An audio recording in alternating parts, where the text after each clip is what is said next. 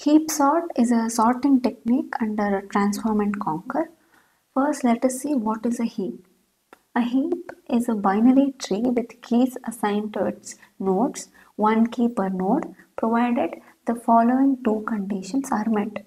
The first one is a shape property, which says that the binary tree should be complete, that is, all its levels should be complete. Only exception is for the last level where some of the rightmost leaves can be missing. The second property is of parental dominance or heap property. It says that the key in each node is greater than or equal to its children. This is the algorithm heap bottom up. Using this algorithm, the heap is constructed for a given array. This is another important sub-algorithm called maximum key deletion from a heap. Step 1 says exchange the root's key with the last key k of the heap. Step 2 decrease the heap's size by 1. Step 3 is heapify the smaller tree by shifting k down the tree exactly in the same way we did it in the bottom-up heap construction algorithm. Lastly, for the current tree, we perform heapify algorithm to reconstruct the heap. Now coming to the heap sort algorithm. It is an algorithm used to sort a given array using the properties of a heap. Here, the first stage is of heap construction.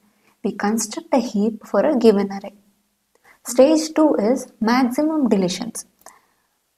For the constructed heap, we apply root deletion operation n-1 times to the remaining heap.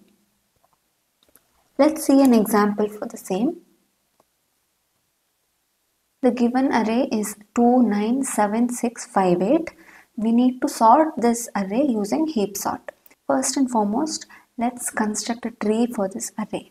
The tree looks something like this: 2, 9, 7, 6, 5 and then 8. Now this is not a heap. So if I heapify it, the heap looks like this. The parent nodes are greater than their children. Now we need to perform maximum key deletion, that is, consider the root node and the last element and then exchange it. In the next step, delete the last element. 9 will be deleted and then again reconstruct the heap. So all the parent nodes are greater than their children. Again do the maximum key deletion. Consider the root node and the last element and then exchange. 8 and 5 are exchanged and then delete 8 and then reconstruct the heap. So now the heap looks like this. Again do maximum key deletion. Consider the root node and the last element, swap them. 7 and 2 are exchanged. 2 goes here, 7 goes here and then delete 7 and then reconstruct the heap. Now the heap looks like this.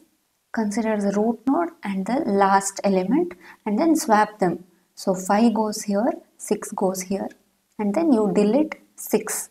So now the tree looks like this: 5, 2. Now exchange 5 and 2. 2 goes here, 5 goes here and delete 5. Finally we have 2 left and then delete that also. To summarize, here the array elements were deleted in the decreasing order. So if you see here, first 9 was deleted and then here 8 was deleted and then here 7 was deleted. In this stage 6 was deleted